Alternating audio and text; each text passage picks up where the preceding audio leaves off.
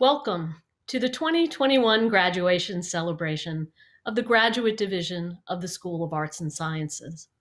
My name is Beth Wenger, and I'm the school's Associate Dean for Graduate Studies.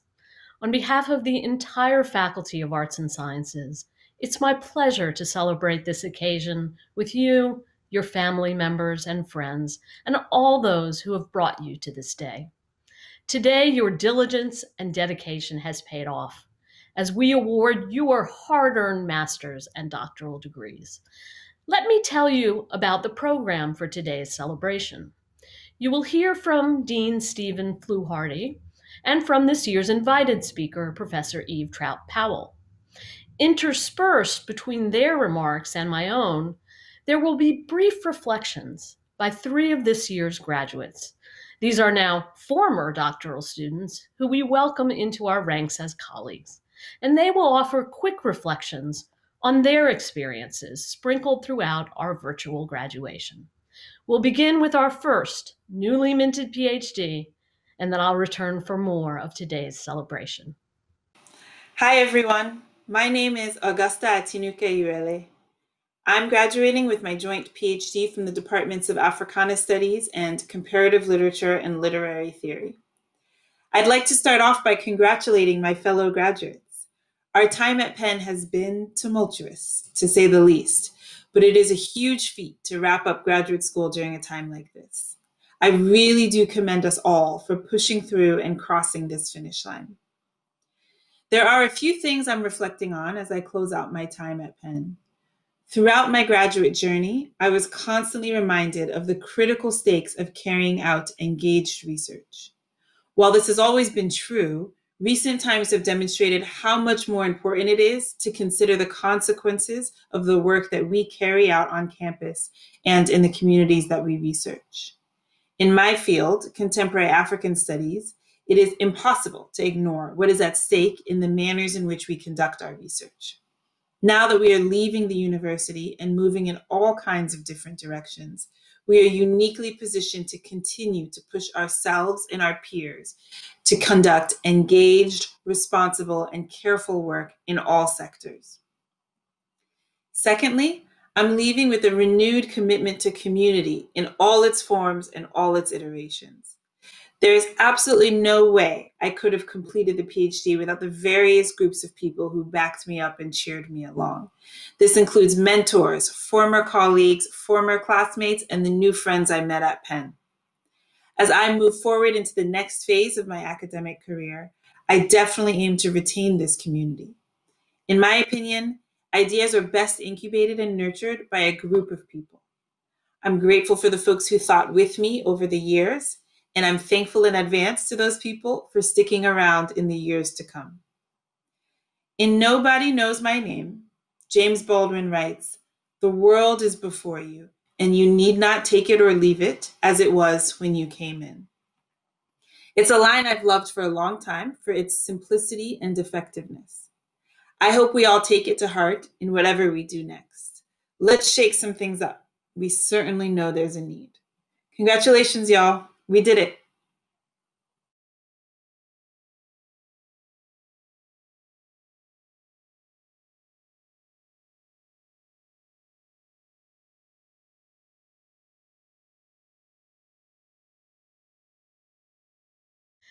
This is the kind of scholar that SAS is sending out into the world, and it makes us very proud.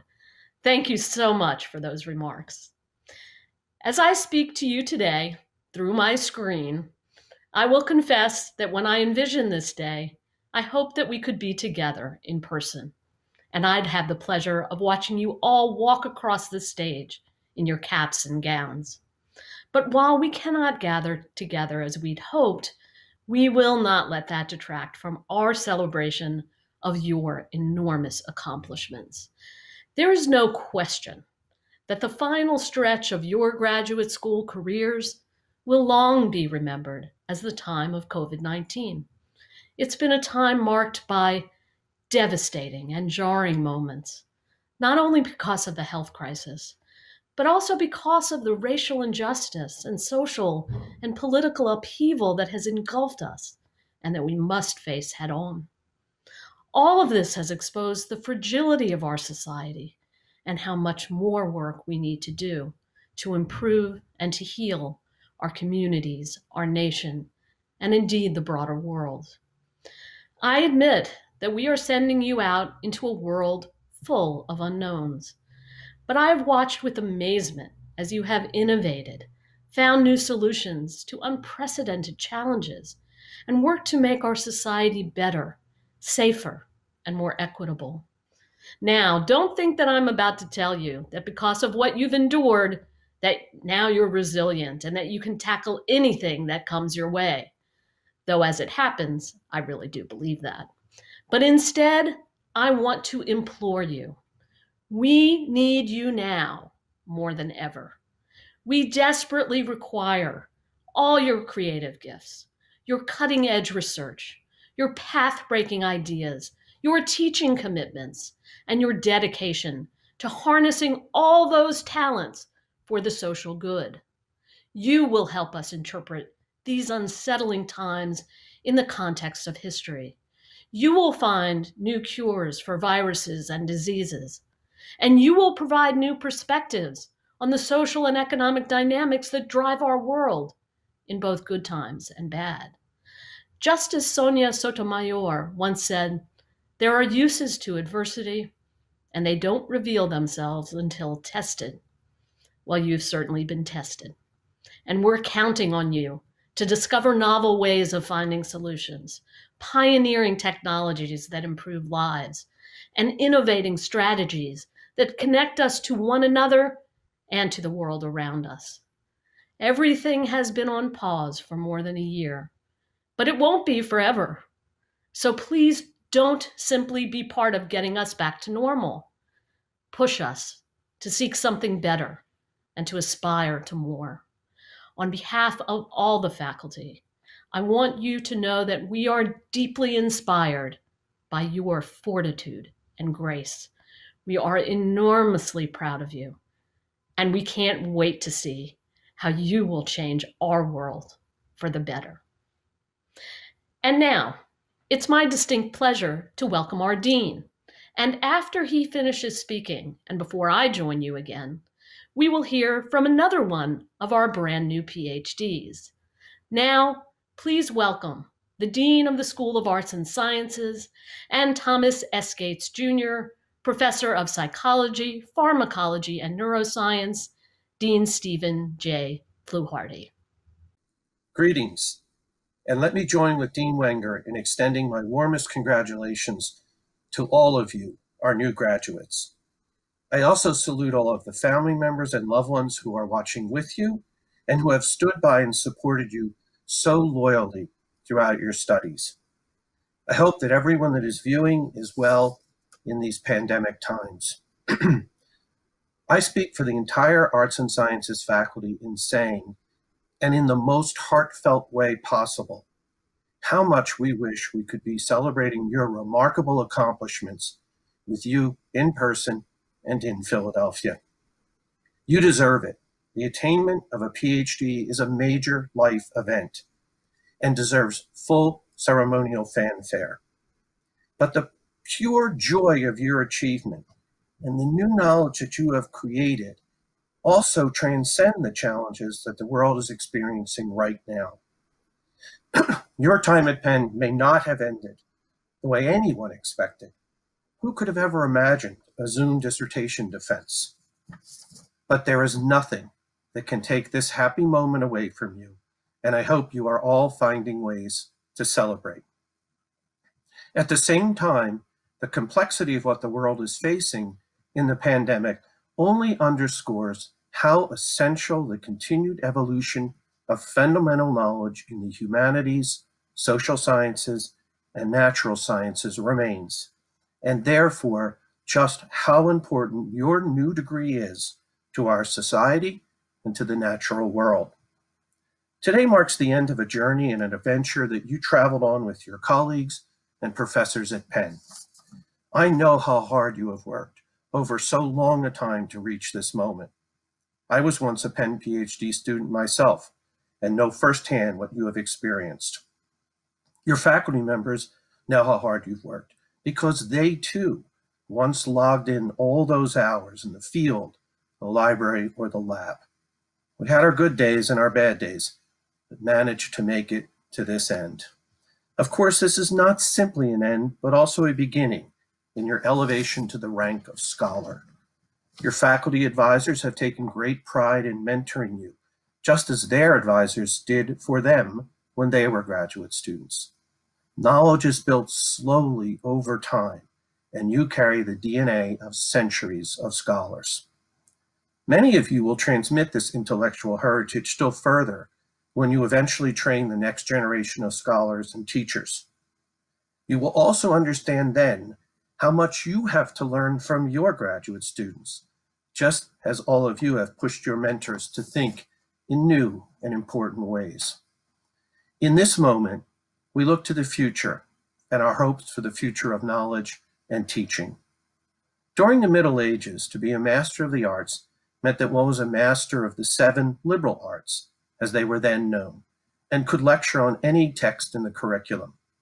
Now, of course, most faculty who practice the arts of grammar and rhetoric, translated into modern terms, the study of literature and language, would probably have trouble teaching cosmology, and the geometer would be challenged by teaching music. Each one of us continually struggles just to manage the proliferation of knowledge in our own subfields. But as knowledge continues to multiply in the decades to come, your careers will require both highly specialized knowledge and a broad worldview. What you cannot anticipate is where your own career and the future of knowledge will lead you. Each of you has been trained with an expertise in a discipline, like chemistry, history, or political science, but the thrill of the career as a scholar comes from always learning, from always being open to new ideas and new ways of extending what you know to be unexplored fields. Here at Penn, physicists have been transformed into biologists, biologists into anthropologists, and anthropologists into filmmakers. So today, even as you think about all that you have accomplished, I hope you too look forward to the future, excited about discovering what you do not know now and accepting the challenge of always learning new things. What you will do and the wisdom you will share will dramatically shape our future in ways we can only imagine now. On behalf of the entire School of Arts and Sciences faculty, let me say how deeply honored and proud we are to welcome today's degree recipients to the community of scholars. Congratulations to you all.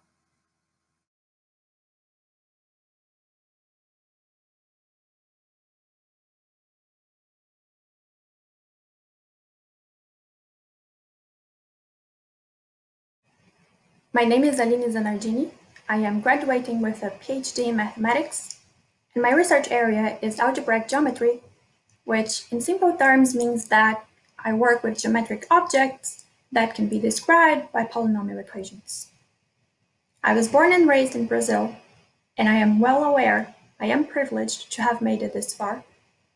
So I am very grateful to the many people who helped me get here. I am grateful to Penn for giving me my chance and for preparing me to succeed in my role. And I'm looking forward to give back by playing my small part in the much larger effort of making the mathematical community a more diverse environment. Because I'm also aware that I've been very lucky to have met many amazing mathematicians who happen to be women. I truly believe, as Federico Ardila Mantilla suggests, that we should take as axioms that mathematical talent is distributed equally among different groups, irrespective of geographic, demographic, and economic boundaries, and that everyone can have joyful, meaningful, and empowering mathematical experiences. We have been trained to be the teachers and the researchers who will shape the younger minds to be the leaders of the future. So we must keep working hard to provide the means for them to succeed and to excel. We cannot afford the risk of losing young talents. These difficult times have reminded us once more that science and research are essential to our prosperity and that we have the potential to rise to the occasion. So let us share our love of science and use our knowledge to spark the same kind of excitement we have in the next generations, and in a just way.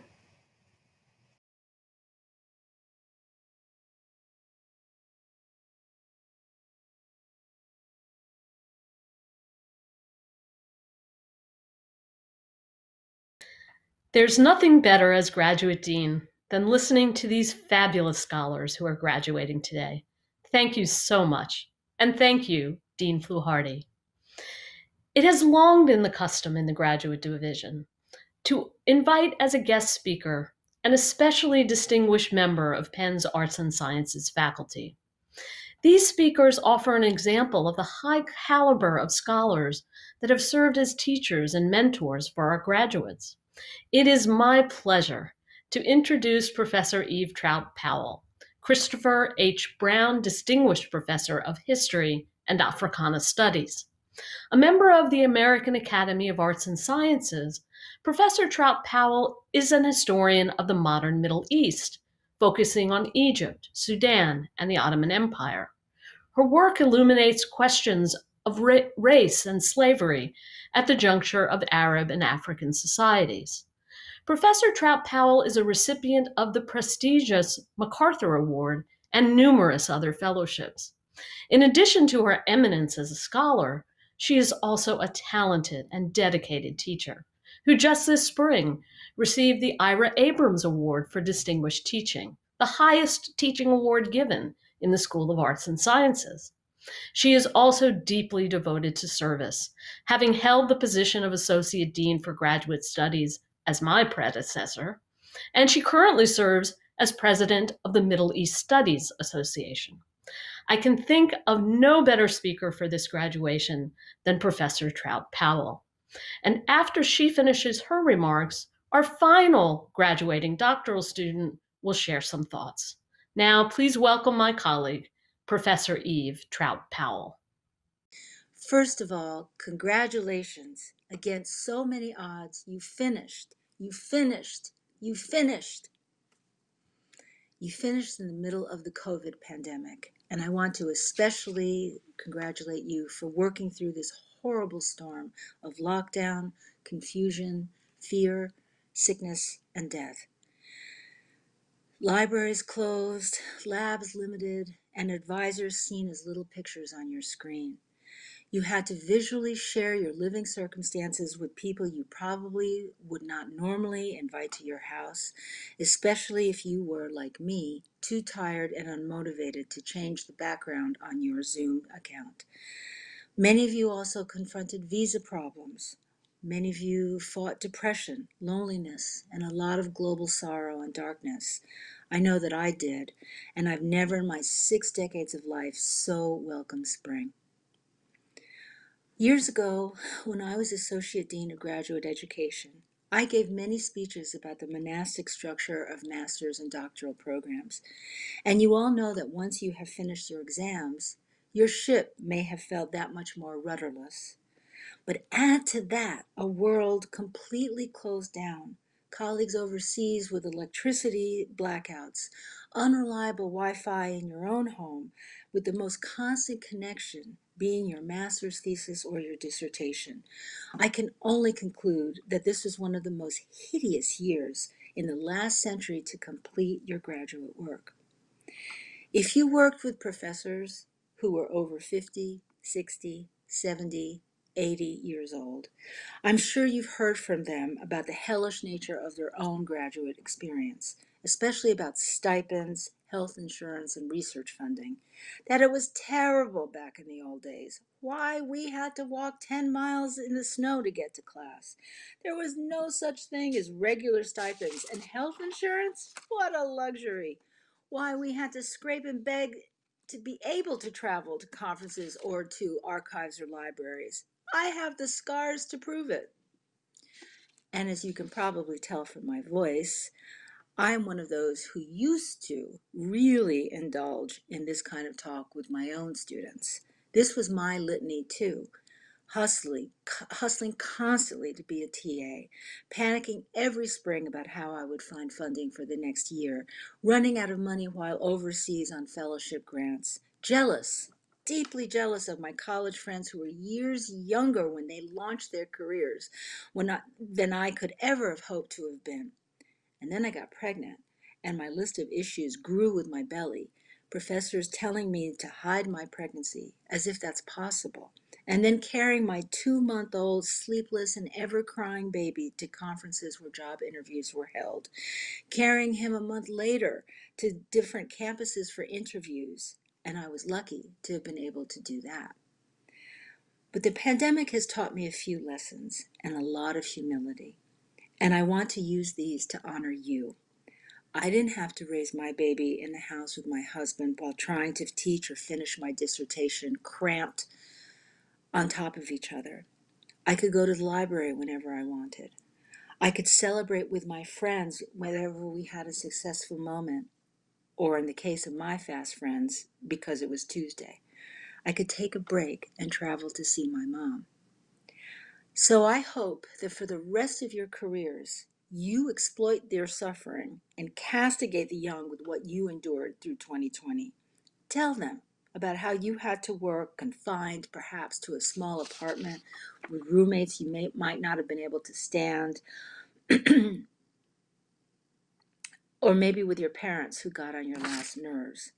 That you found stamina in yourselves you never knew that you had, that your sense of commitment to your work and your mission was so great that you refused to give up, or even if you momentarily gave up, you found the inner strength to get back to work. And for those of you on the job market this year, one of the worst in modern history, you also didn't give up. And I pray that many of you will be entering a postdoctoral fellowship or an academic job or a job you could not have gotten without your degree. Finally, and with great respect, I would like to honor your work, your hard, honest, good work. Congratulations from the bottom of my heart. And may we never, ever, ever have another year like this one. Ever. Thank you.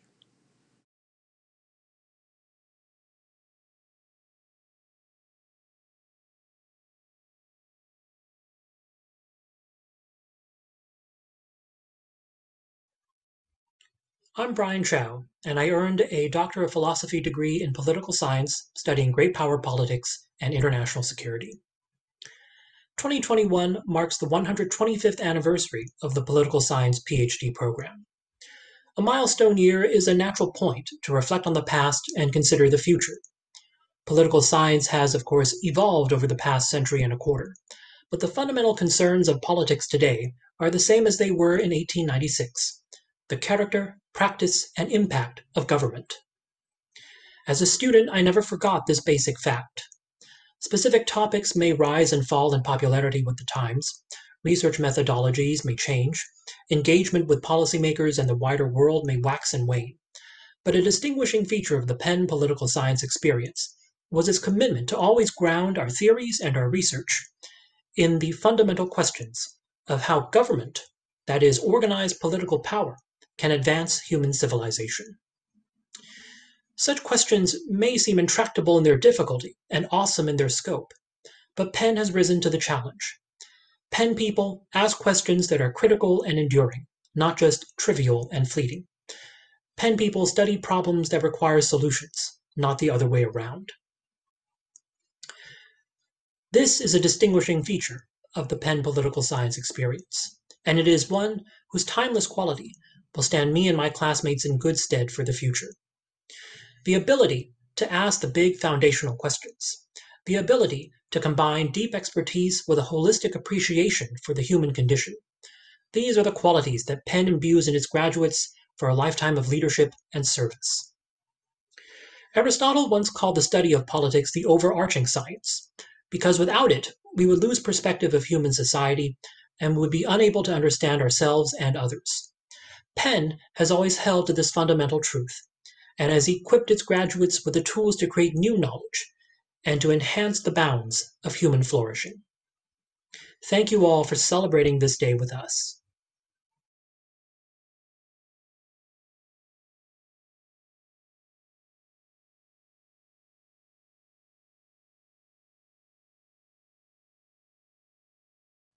Wow. Thank you to Professor Trout Powell for those inspiring words. And once again, what a pleasure it is to hear the thoughtful reflections of our talented new PhDs. While we wish we could be together with you in person to offer our good wishes, all of us in the Graduate Division and the School of Arts and Sciences send our heartfelt congratulations to our wonderful graduates and new colleagues. Wherever you are, we are celebrating with you. As we close this ceremony, please note that the Graduate Division webpage contains links to a full listing of students receiving degrees by graduate group, as well as a student photo gallery. Congratulations, stay safe, and please go celebrate. You deserve it.